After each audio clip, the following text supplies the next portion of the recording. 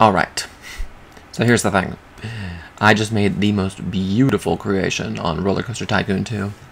I made the Miss Cracker and Aquaria Dueling coasters, which are these two like inverted Vekoma SLC models, which kind of look painful, but to my mind they're not. So, here's the thing. They both back up, and they look at first like totally identical, other than color scheme, right? They look basically like the same thing, except Miss Cracker is vertical, and Aquaria is not. Which already you're like, okay, Miss Cracker seems more exciting, and Miss Cracker is like definitely in the lead. Look at that dueling moment. Isn't that? I can't get over how right there again too. Oh, stunning! Can't believe it. And so you're like, okay, I think Miss Cracker's gonna win, but then you're like, oh, ooh, girl, oh, okay. It's kind of like really close, you know. I don't know who's gonna get this. And then it becomes very apparent, yeah, Aquaria is definitely going to get it. And yeah, Aquaria wins.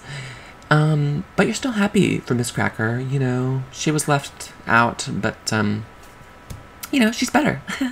She's better in performance, and she has 2 vertical spikes. Need I say more? She has 2 vertical spikes, darling. And Aquaria, here's the thing about Aquaria, is that she has all these flowers and, like, trees, you know, and theming and like texture and color about her, which is stunning and totally beautiful.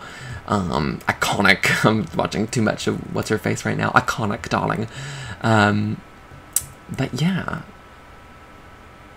Miss Cracker is mostly just grass. A couple trees that come from Alyssa Edwards Mountain. But, you know, Aquaria has her own aesthetic, whereas Miss Cracker is, you know, beautiful, but doesn't have the originality as far as visual aesthetic is concerned.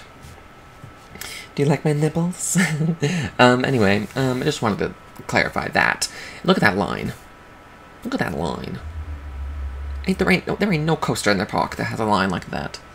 Miss Cracker and Aquaria are hits, darling. Hits. Anyway, otherwise things are going very well, I think, here. You know, I will say the Cameron Michaels suspended soccer coaster is not doing too well.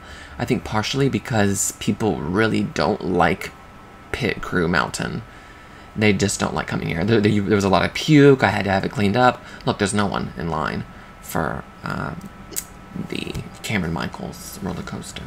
So I think I need to add something else. I think soon I'm going to add the Courtney Act roller coaster, which will be this shuttle coaster, kind of like Superman, which will be funny to have this, like the ninja, and then have my own Superman.